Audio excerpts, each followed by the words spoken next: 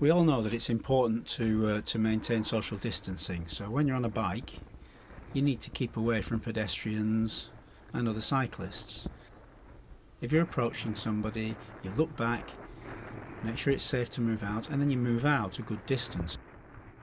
It's not just 2 metres, there's nothing special about 2 metres. It should be as far as possible.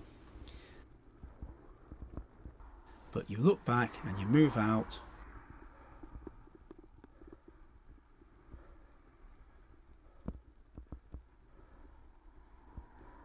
And then once you're safely past, you move back in again. Sometimes there might actually be someone coming up behind you, but if they're far enough away, you signal.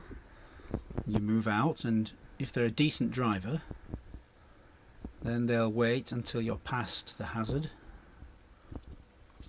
and then they'll overtake at a decent distance. So it can be quite annoying when something like this happens. Whoa, too close that, mate. Now, this cyclist didn't leave nearly enough space, and he actually said that it was because he was worried about the traffic coming up from behind. No, but you look back and then wait till you can go out. And that's understandable when people are driving like this. That one.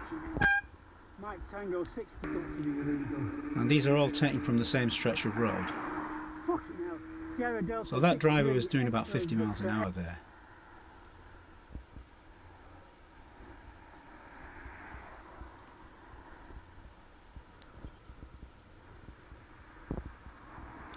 So we really need something to be done about all this traffic.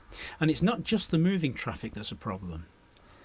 Where I am there, I'm just approaching quite a busy local shop that's providing fruit and veg and all sorts of things. And one of the problems here is that there are a lot of parked cars outside it. And you can see that the pedestrians on there are just not able to maintain a social distance. In the queue they're actually maintaining a distance, but people passing the queue can't. And the reason is, or one of the reasons, is all the parked cars.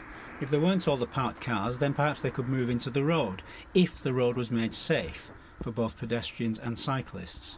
So something really needs to be done urgently to address this problem. Social distancing isn't going away for a long time, and we need long-term changes to be made on the roads to accommodate this.